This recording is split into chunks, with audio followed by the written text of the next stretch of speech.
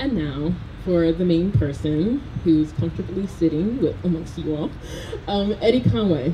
The theme for this month is broken, and it's so funny where it kind of aligns usually month by month with HQ because they seem to be on the same, have the same perspective as us with these themes. And this month with broken, there's no way I could think of anything else but like the climate of our city and where we're at and how our creative community interacts with other industries in the city to help fix Baltimore, help fix whatever is broken in the city, help have these difficult, challenging, maybe uncomfortable conversations in the city. And first person I thought of was Eddie Conway, Marshall Eddie Conway. So a little about him. He's a published author, organizer, educator, and former Minister of Defense of the Baltimore chapter of the Black Panther Party. He's also one of the longest incarcerated prisoners in the United States. He was incarcerated for nearly 40 years. That's a long time.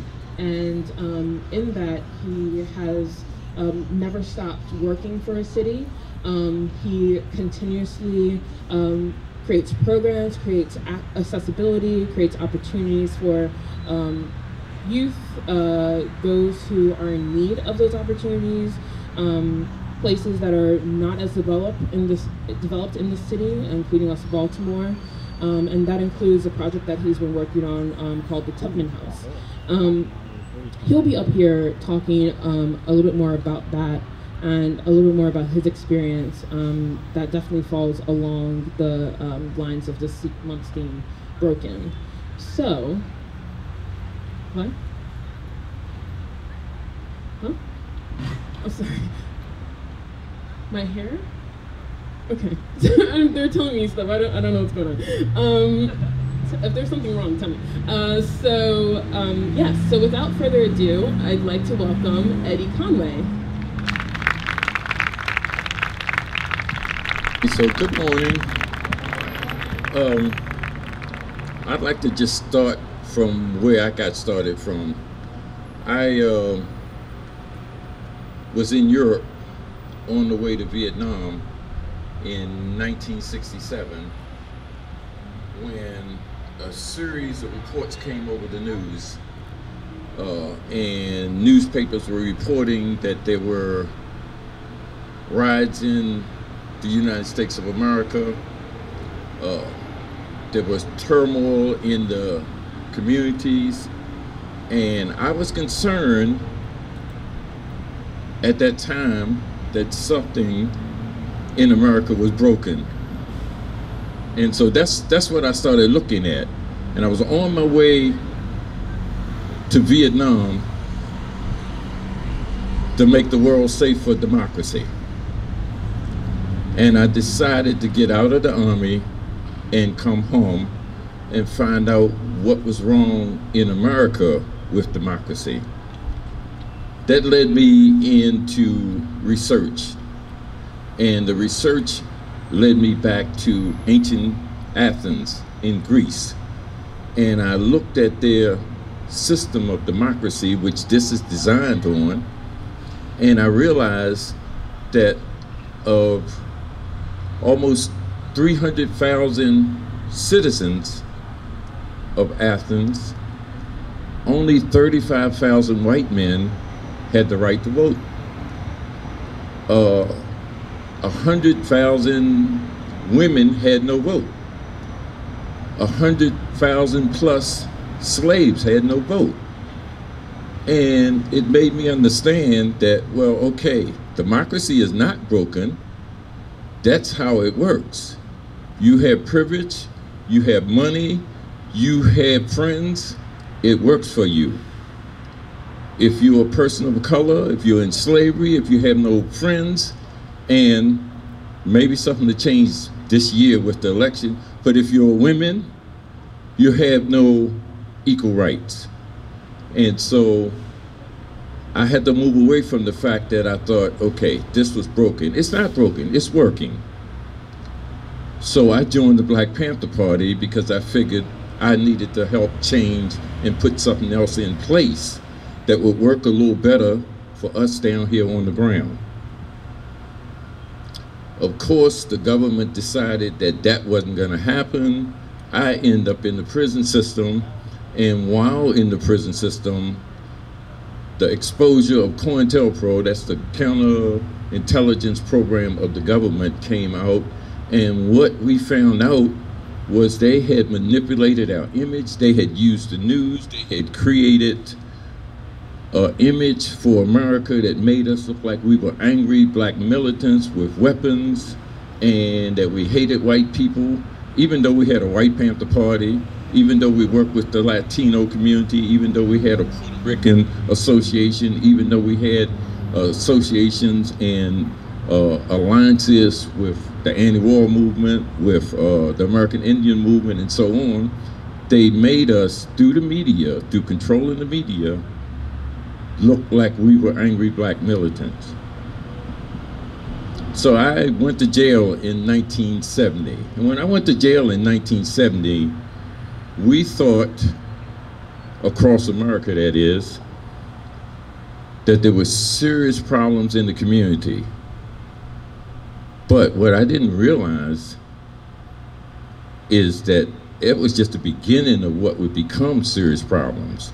When I left, Bethlehem Steel was here. People were working in the community. When I left, there was no place you could go. Maybe there was an exception. I'm not saying that there was no place you could go, but you could not drive down the regular street, look in the second floor window of a house, and see the sky.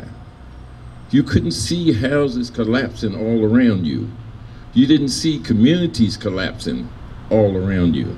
You did not see people, and there was unemployment, and of course it was more unemployment in the black community than in all the other communities, but there was serious employment.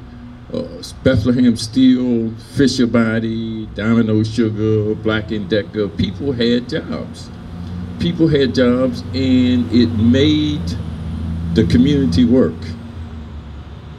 So I'm looking at that even as we went into the prison system and start working with prisoners, and as prisoners came in, pouring into the prison system, it exploded from 700,000 prisoners when I got locked up to what today is presently 2.3 million prisoners, with 12 million people connected to the prison system some kind of way, on parole, probation, on the box, etc. So that's almost nearly 15 million people here in America under the control of the prison system. So I said, well, okay, these correctional officers, which at the time we called guards, which whenever we got angry, we called pigs, these correctional officers can't be doing their job. Something is broken with the system. That's what I said. I said, something must be wrong with this system for it to continue to grow and grow and grow rather than to shrink and disappear. Because if the correctional officers are doing their job, why is this getting worse? Something, again, is wrong with the system. It's broken. That's what I said. That's what we were trying to figure out. And then we realized that the guards were getting paid according to the amount of people that was in the prison system. In other words, if you were a sergeant and there was 100 people in your prison, you would be a sergeant. But if you put 200 prisoners in there, you would become a lieutenant. If it was 300 prisoners in there, you would end up becoming a captain. So obviously, it's not in the correctional officer's interest to rehabilitate people, send them out in the community, and have them remain out there. Because the more people come back, the more people join the system, the more rank they make, the more wealth they gain, the more status, the more power, etc. they get. So it wasn't that the prison system was broken. It was doing exactly what it was supposed to do. And it was being incentivized by us because we were under the illusion, and we still are under the illusion, that we need to be protected from each other in such a way where we didn't care who was taken off the street because we had a sense of fear. Where did that fear come from? It came from the media. And so while in prison, I'm watching the media, we're having political education classes, we are looking at what's going on out in the community because we're not out there, and it's not jiving with what the prisoners that are coming in are telling us about what's going on out there. And we can't figure that out. Eventually, we started reaching beyond America and looking at television, Al Jazeera, looking at BBC, looking at RT, looking at Chinese TV, looking at Telesur. We start looking at other reports from around the world, and we learned more about what was going on in America than we were learning by looking at NBC, CBS, ABC, or all the rest of those main media outlets were not telling us anything except who got shot, who got locked up, whose car was jacked, etc. And every once in a while we would get a little bit of positive news, but we never got the news about what was going on in America. But if we looked outside America, they were more than happy to report about the fracking, or more than happy to report about the protests, more than happy to report about the worker strikes, more than happy to report about people organizing in various communities, about the hunger strikes in the prison system, news that we could not find. And that's what controls how we view what's going on. So, and that fear allowed them to build an enormous prison industrial complex. And off the top, to be quite honest, it was like, well, why are all these people participating in it? You know, and I think it's funny because I know for a fact that people are railroaded all the time through the system. But why are these people being caught up? And it came to our attention that these people are being caught up because Bethlehem Steel is closed. And I'm just talking locally now, because Fisher Body has automated from 5,000 workers to 500 workers, because Domino Sugar has decreased, because Black & Decker went to China or somewhere. There were no jobs. And in lieu of the jobs, there was drugs put in the community as a means of paying the rent, buying food, taking care of the children.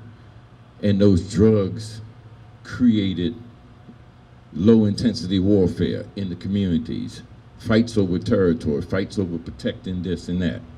And what we didn't realize was that the money was going up the chain. It wasn't staying in the community, it was going outside of the community. And banks and people that we don't even identify, people that's not even targeted, were getting rich off of the community. And in seeing that, and seeing how people were coming in, and seeing how this was set up, we said, well, okay, we need to do something. We need to come back to the community. We need to see if we can organize something better, because once again, it looked like, in terms of a community, especially down on the ground, it looked like the community was broken. The houses were falling down. There was no jobs. People were going to jail. People were acting violently toward each other. Neighbors weren't speaking. Children were running around in the community with that 1,000-yard stare, or what the military called post-traumatic stress syndrome. You could look in the eyes of babies, and I'm talking 5, 6, 7, 8 years old, and see they're terrified in their community. They see the police coming down the street and they break for the house because they remember that their uncle got locked up, or their aunt got beat up, or their big brother was attacked. And they're growing up in combat situations. And of course,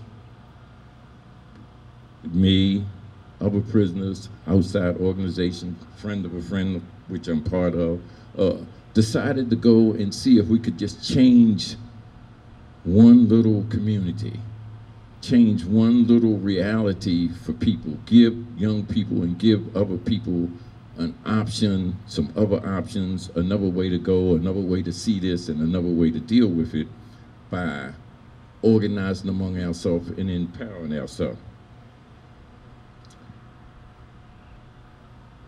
And this is important. When I did 44 years, incidentally, okay? Well, it was 43, 11 months and days, but when I came home, my intention was enough. I had given at the office. I'm not doing any more of this. I was like 68, I'm 70 now. Okay, let me just kind of like chill, live out my days, relax, go to the beach. Driving up and down the streets of West Baltimore in particular, where I live at, it scared me. And I kind of draw this analogy. It's like Rip Van Winkle going to sleep and waking up 40-some years later, and instead of society being better, instead of the community advancing, instead of their wealth, happiness, all the rest of that stuff, there was decay. It was like going back 50 years. The community had actually decayed. It looked like a war zone in some areas.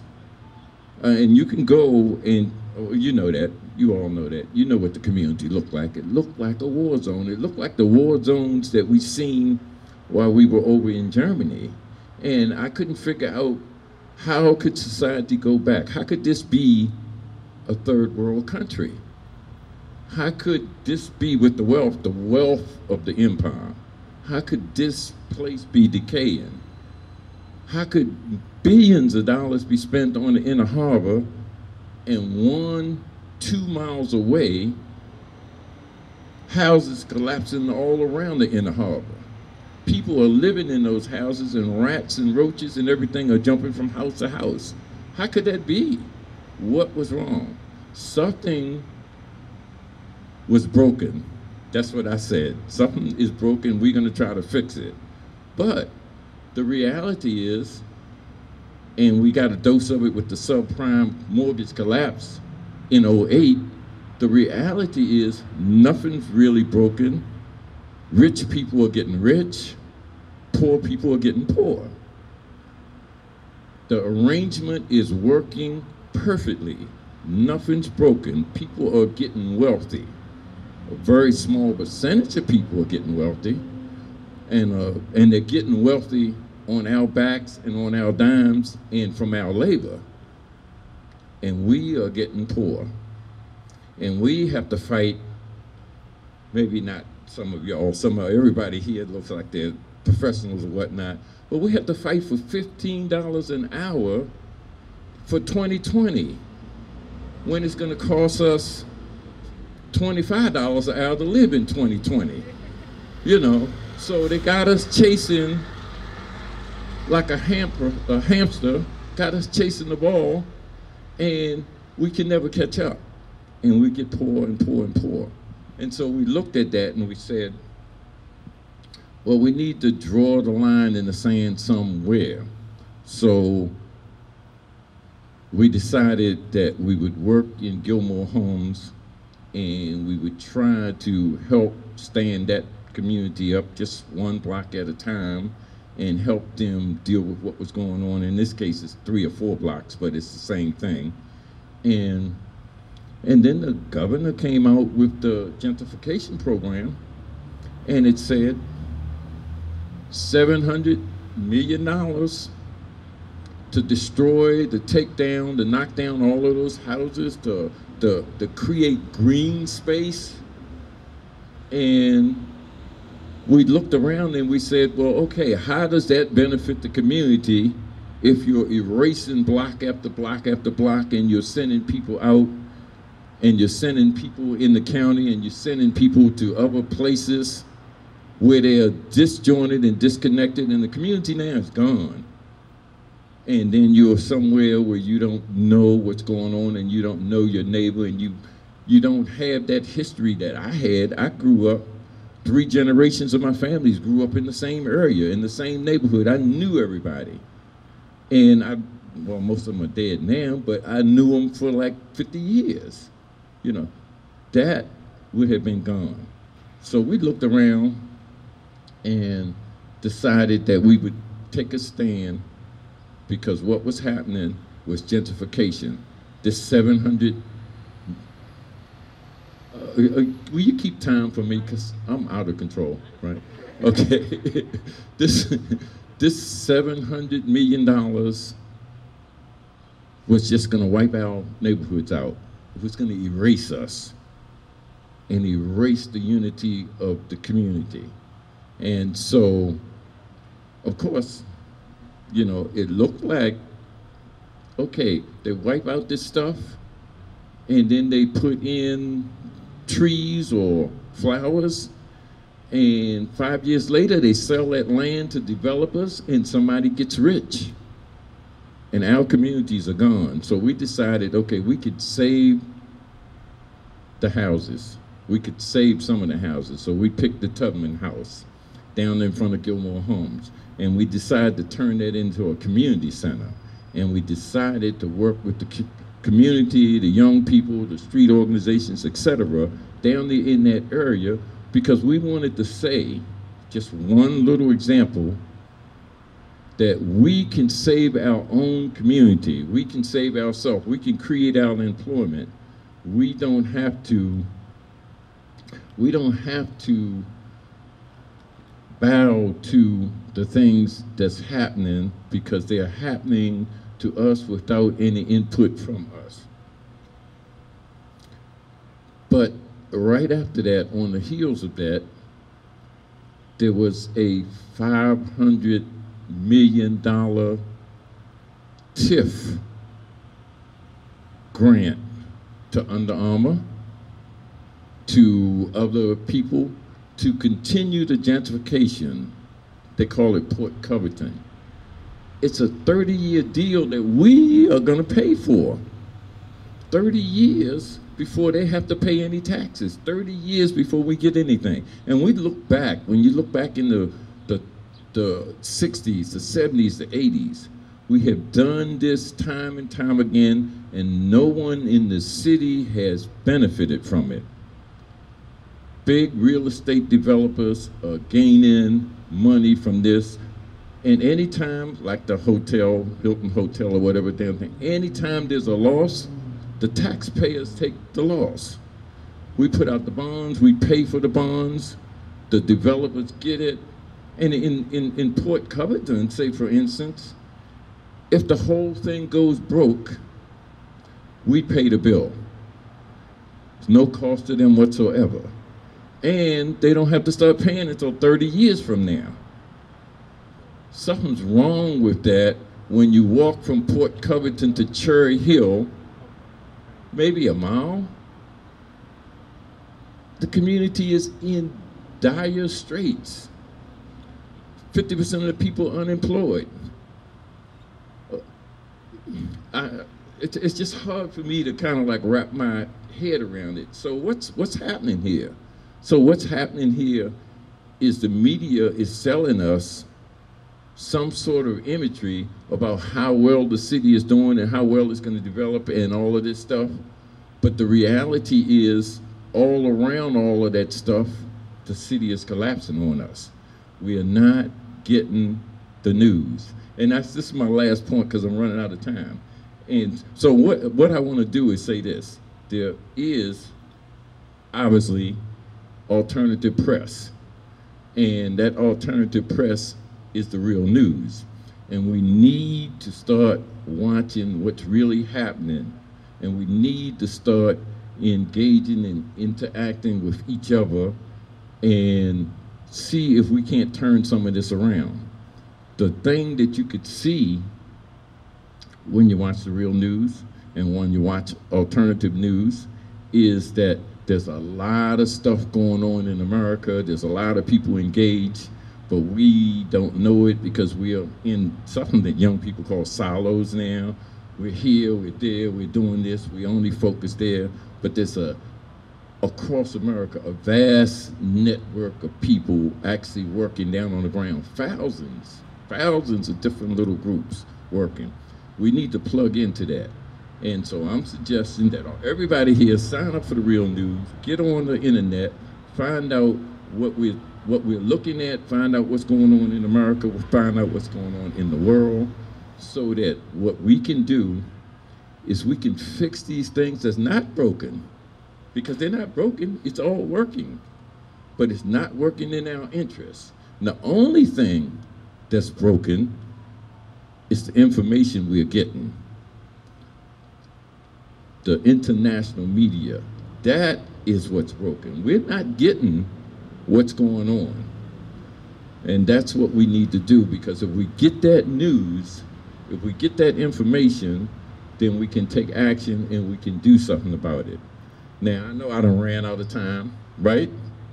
So I'm good for questions or whatever.